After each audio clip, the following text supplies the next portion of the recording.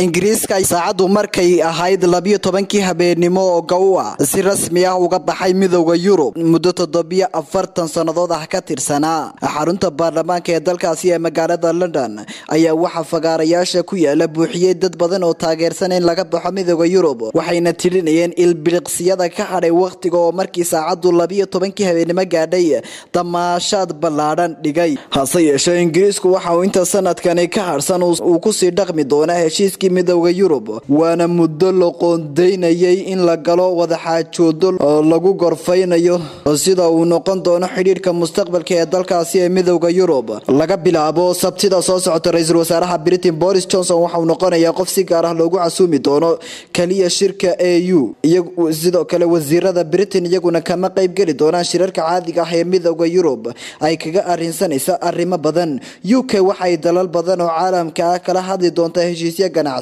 oo ku saabsan waxyaabaha laga iibsado iyo badeecadaha ay Britain ka soo iibsan doonto dalalka caalamka wixii hadda ka horeeya looma ogolayn Britain inay heshiis ganacsi la gasho dalka Mareykanka Australia